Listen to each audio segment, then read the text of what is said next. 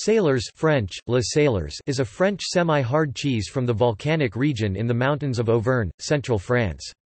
It is a pressed, uncooked cheese made from Salers cow's milk between 15 April and 15 November.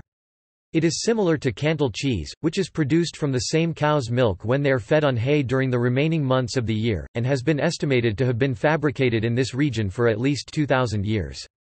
It came to prominence when Maréchal de Senneterre served it at the table of Louis XIV of France. Maréchal de Senneterre is also responsible for the introduction of Saint Nectaire and Cantal.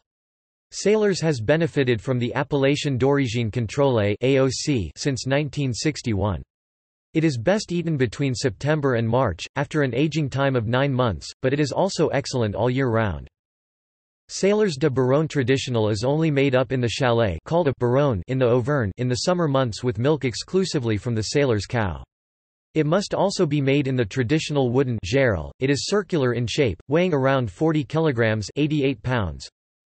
1,112 tons were produced in 1998, plus 15.1% since 1996. All was made in local farms from unpasteurized milk by about 100 producers.